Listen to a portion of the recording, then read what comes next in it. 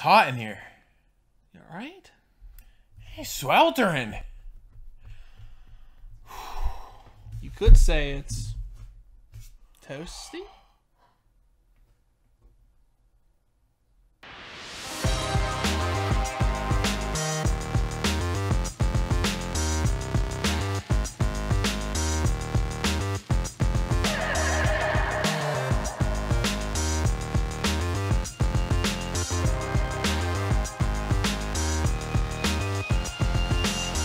Welcome to this week's episode of Talk Culture and another edition of Gamefinder, where we are covering Mortal Kombat 11 and the Aftermath DLC that has just recently dropped for you.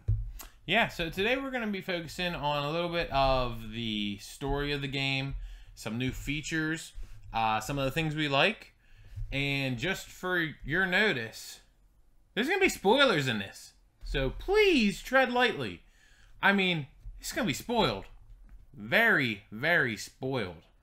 And I'll make sure to, before we get to like Aftermath, towards the end of the video, to say, hey, just don't listen, don't watch if you don't want that kind of ruined for you. That's like a level 2 spoiler. Like, you got the level 1 right here, but you get that level 2. I'm the final boss. Yeah, that's his final form. I feel like I could evolve. Anyways, so let's just go over a couple things before we get fully into the story and talking about Mortal Kombat 11. So what's new with Mortal Kombat 11? What gets you going on Mortal Kombat 11? So, first thing right off the bat that gets me going, Mortal Kombat 11 is a direct follow-up from MKX, Mortal Kombat 10, for those of you that don't know Roman numerals. And I loved MKX. It's one of the best-selling Mortal Kombat titles so far, unless MK11 passes up, which I doubt it did yet. It definitely can, and we're going to get into why. Boom. But I love the Mortal Kombat 10 video game. It was fantastic. Always fantastic. Always Right fantastic. in the beginning. Yeah, right in the beginning. Got to set everyone up. It really changed the way Mortal Kombat is played. Before, you just kind of like, you started out just fighting. That was all Mortal Kombat had, was fighting. And then over the years, they added to the cinematics more and more, to the point now where it is actually a interactive movie. Like, yeah. And I will say, if you don't like cinematics, Mortal Kombat might not be the best for you, because there is a lot of cinematics. But it throws you in and it makes you feel immersed in the game. Mortal Kombat 10 was great. I think it was a good turn for them to kind of evolve with the consoles. You know, for a little while there, Mortal Kombat was like just feeling like your typical fighter simulator game, but it's really changed over the years to now where Mortal Kombat 11 came out and made it that much better. Well, so I'm gonna jump in. So like, this is totally not another Mortal Kombat. Like, that's kind of what you're saying. Like what we agree on is like, this is not just another Mortal Kombat. Like, everybody hates EA Sports. Like, yeah, you might buy Madden and NHL and all that, you know, those games, but they just repackage it. Oh, hey, here's NHL 20, Madden 20, whatever. Yeah. Like, just because this is MK11 or Mortal Kombat 11, like, this is not just another one. This is just balls to the wall. Didn't leave nothing on the table. I mean, we talked smooth as shit, right? It is. Completely smooth. A lot of cool new things, or kind of reworking some, I'd say, older mechanics, but just making them completely new feeling, if that makes sense. Mortal Kombat, let's refer to it as MKX for the rest of the video. I think everyone knows what we're talking about. So MKX for MK10, MK11, the new one we're talking about. Boom. So MKX, like, it added all these new features. You know, the X-ray finishers, like more in-depth blocking. It just kind of added a lot more to what you already had, and then some. MK11 polished those things. It took what was new from MKX and made it that much better. So now for instance, your X-ray moves are now crushing blow moves. And they're just that much more badass. I mean, they're almost like a mini fatality in a way, without finishing the match. Yeah, you basically want to block your opponent's attack and instantly, like, come back, like, say, with an uppercut. Like, that's a typical Mortal Kombat move, uppercut. And at that point, like, depending on if you have, like, a sword, spear, whatever, like, you might end up going up through their head, or you just, like, cracking their jaw with Johnny Cage. Yeah. You know? So they have definitely expanded upon that, made it look a lot more polished. and then basically instead of like the full X-rays, you have like that cinematic like attack and scene that is now fatal blows. So they've taken out definitely like breaking bones, like you were saying, and I think that's probably one of the better things of the fighting. I know that they have. I'm trying to think what it's called offhand. I shouldn't have brought it up until I was ready for the dang word. That's okay. Well, you think about it. I'm thinking. gonna touch on something else. That with those crushing blows, you also have the environmental crushing blows. So like if there's like a stalagmite or stalactite, whichever one's on the ground, I know there's a difference between the ceiling and the floor. If there's like a sharp stalagmite sticking out of the ground, grab their head and smash it right into that. Destroys them. I think that's awesome. You know, over the years they've done more and more environmental things. One thing I'd love to see them, while we're talking about environmental, I'd love them to do the thing like the Injustice games did, where you could actually change the whole scene of the fight with the environment. Like, I think that'd be so awesome. You know, Mortal Kombat scenery is freaking amazing. I caught myself. I almost said fantastic. It's top notch. More. Yeah. Just one fantastic. Just saying. It looks great. Like, some of them are really beautiful. Like, you have the what is it? The Fire Palace? That was called the Fire Palace? Bone Palace. Bone Palace. No, I'm talking about Scorpion's garden. I can't think of what it's called. It's called the Fire Garden. Fire Garden. I mean, you only said it, basically. Literally got there. It looks beautiful, and then you go down to, like you said, the Bone Palace. Bone Palace? It's the Bone Palace. It's the Bone Palace. Where it looks dark and eerie and gross. You have the Fight Club. Yep. That Johnny Cage fights in against Cabal. Yeah, he fights Cabal. Yeah. It's just awesome. Like, great scenery, and I think if you added that change in scenery, it'd be really cool. Really cool. So I completely still have not remembered the word, but essentially, when you are using a special move, maybe you'll get it for me. Using a special move, and you're like extending it, making it more like brutal, getting more hits in. Someone get me the freaking word. Oh man, like a combo? Not a combo. They've made it easier. In MKX, it was more difficult. You got to hold 13 different buttons, push this one this way, and sticks 14 different ways. Whatever. They made it easy. Just hit one button. I still don't know. Whatever. They've made it a lot easier for you to look like you're, able to be in a tournament. Like, I'm not great at it. You're not great at it. But it's just... Yourself. I am the Mortal Kombat champion. Okay, whatever. Anyways, I'm just moving along now because I can't find the word.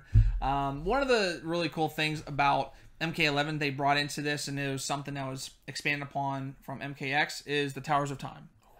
I don't know. It probably is my favorite thing, really. So every tower, it's timed. What a surprise. Whoa! Towers of Time. Whoa! What a surprise. Makes sense. But these towers will change. The fighters that you have to go against and the rewards. That's the best thing because there's so many skins. They have things like augments to make your player do different things or less resistant, more powerful, whatever.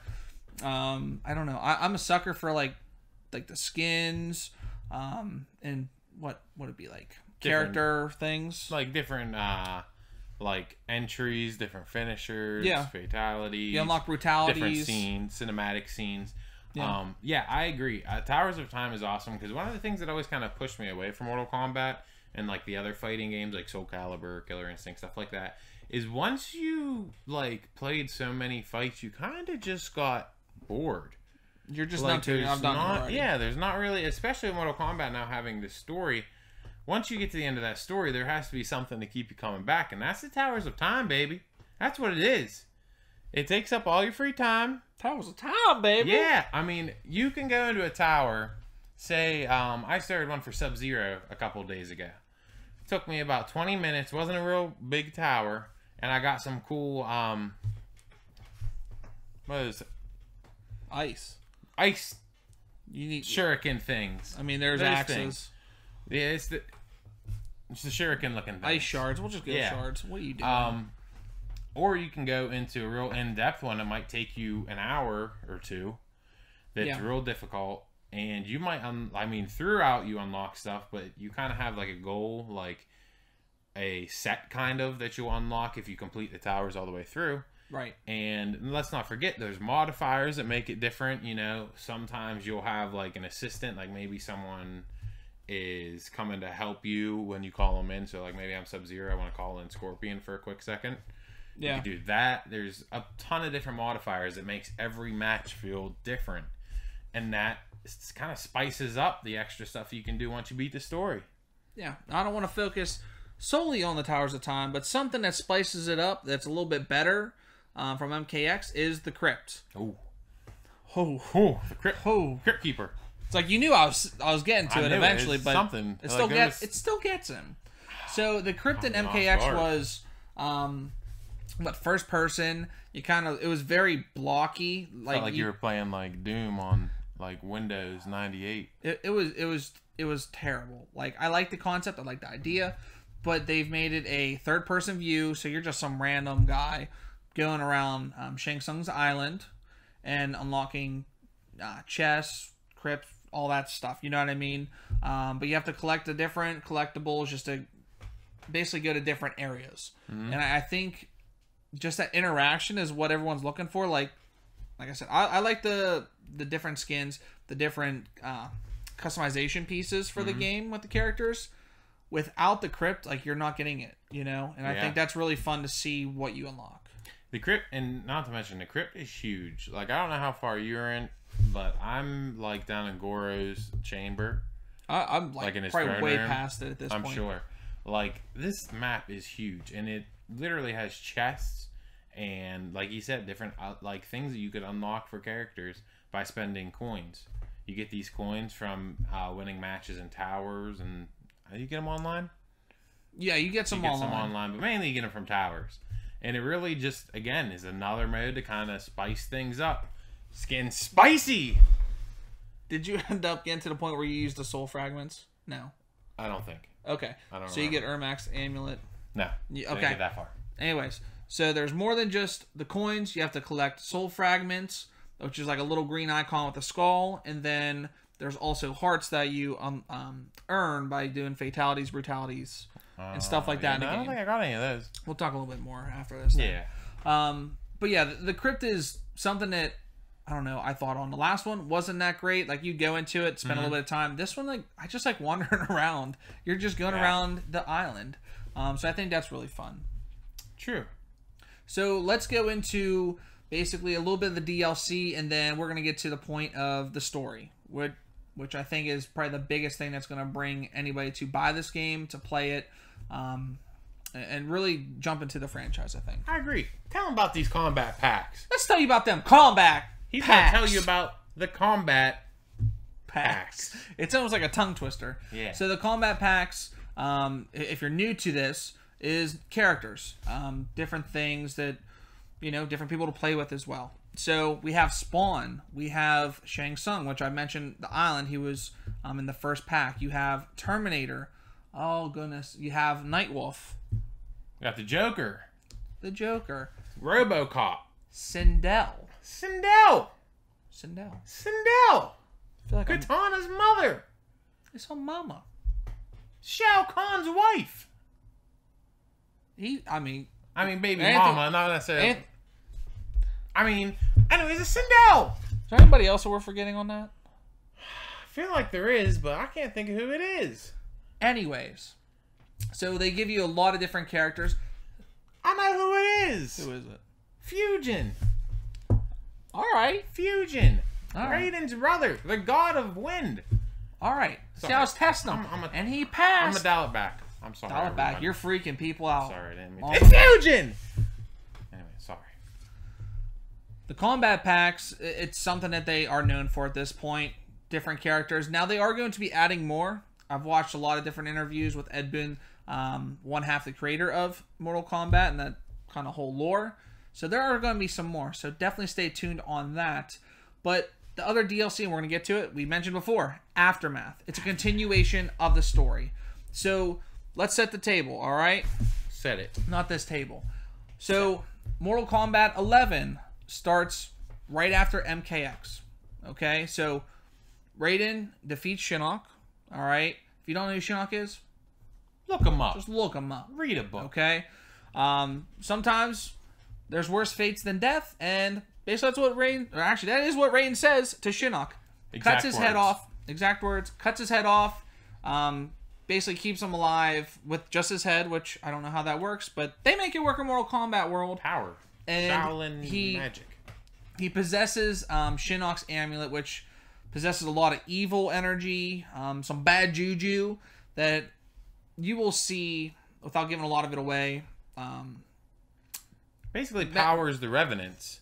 Yeah, but it messes with Raiden because he's always been like the clear-headed, like I know exactly what's right, what's wrong, and it definitely messes with that. You know, and that's a big piece. Poisons the well, you could say. Poisons the well. Thank you, and that's a big piece of the story in MK11 is a lot of the events. And I don't think this gives a lot of it away, but a lot of the events in MK11 are because of Raiden, right? And his poor judgment, his poor lack of decision thinking for himself because of the power of the amulet that's kind of corrupting him.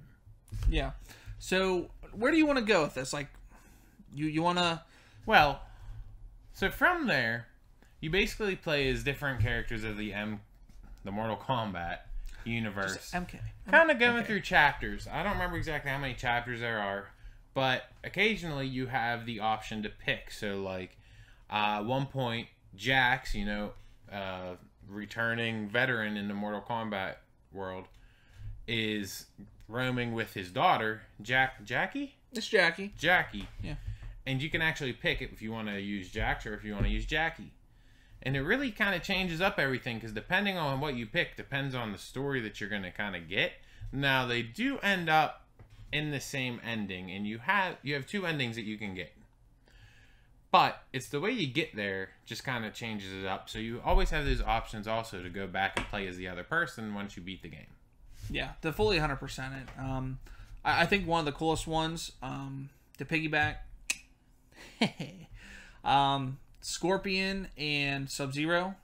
Like those are like the probably two most known characters. They're the faces of Mortal Kombat. And literally, you get to pick between those two like they're helping each other. So I think that's really cool, just to finally see them on the same page. That's one of the biggest things too. Is like, ever since Mortal Kombat came out, you know, you had the other like kind of variants of Scorpion, you had like Reptile and like Smoke, stuff like that.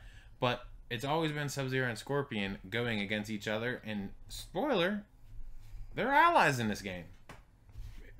Switches everything up. It turns the world upside down. But the way it works out and how it makes sense just shows it's a testament to how far Mortal Kombat has come over the years, especially in story building. Yeah, now going a little bit deeper into the story. So the main antagonist, her name is Chronica, okay? And she basically, would you say bends the sands of time or manipulates them, yes, right? Everything in this story involves time and manipulation and things like that. So if you like stuff like that, you're going to be drawn in pretty darn easy. Trying to make sure I don't say anything bad, like that gives it away. Just skim. Let's just skim. Just skim. Skim the surface. Okay.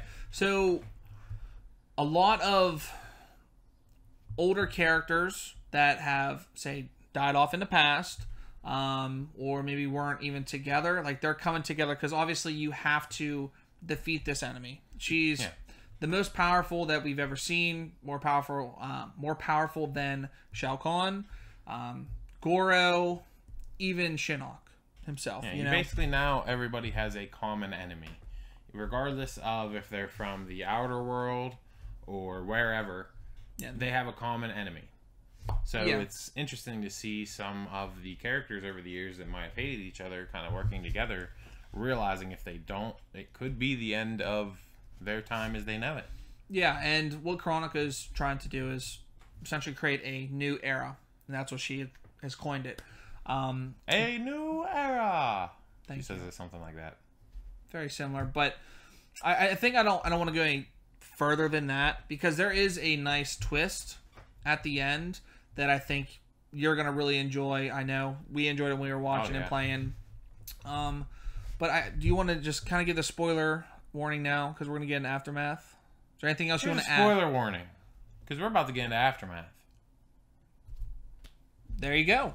I think we gave you enough seconds there. So, Aftermath. It takes place right after the defeat of Kronika. Okay? So, Liu Kang, the fire god, at this point, who embodies Raiden, defeats Kronika. Now he's trying to take everything back, restore it to where it was.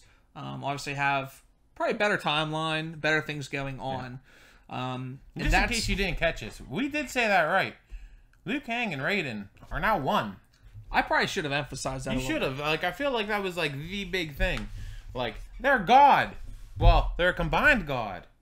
They're two gods in one. What a great deal. It's 2 for 1, technically. Yeah. But anyways, so immediately after that, Liu Kang's sitting there trying to, you know, manipulate the sands of time, fix the timelines and everything like that. And then who appears right through his little portal? Spider-Man. We never seen it coming, folks. That's not it. Shang Tsung. My goodness. Sorry. The sorcerer, the most probably diabolical character in Mortal Kombat history. Dastardly. I think Quan Chi's up there too. But he comes through with Fujin and Nightwolf. Yep. I know if I keep going, I'm going to say something bad. Let's say similar. That's similar. Shallow. That's the word I was looking for. Sorry. But from there, you see that everyone's trying to come together. Raiden, Liu Kang, Shang Tsung, Nightwolf, and Fujin to restore everything. Where they have to go back and take Kronika's helmet, or crown, I should say. And that's the only way, really, you can manipulate the time appropriately, right? Yeah. Now, with that being said, without going too much more into detail, a lot of things go on around the way that kind of just throw everything off. I mean, we all know Shang Tsung is dastardly. Just said so we got to be careful to trust him. But at the same time, this kind of throws an issue where is, what happens if you don't trust him? I mean, Shang Tsung has been an enemy that hasn't been able to be trusted for a long time across many games. So really, it's all on trust and what he's going to pull off, or what he's going to pull out of his sleeve. And he got some pretty big sleeves. So with that being said, that's a basic highlight on the DLC of Aftermath. Can I tell him about the end? Oh, you can't say the end? You know I really want to talk about it, all right? You really want to talk about it. So, I don't know what else to say. Is there anything I could say? I want to talk about it more. I want to talk about it more. I tell you what, though. I know where you can talk about it more. Where? In the comments. That's pretty damn good. Why don't you take it away? All right, so, as always, to piggyback off of what he says, talk about this game in the comments. We want you to go play it. Obviously, in Gamefinder, the ultimate goal is to have you play something that's awesome, near and dear to us. But always make sure to like, share, subscribe, ring the bell to make sure you're notified of other videos, other Gamefinders, other awesome stuff that we are dropping for you every Friday at 6 p.m. Eastern. What time is that? 6 p.m. Eastern. Word? Yeah, 6 p.m. Oh, Eastern 6 p.m. every Eastern. Friday. And you can't change the day. It's Friday.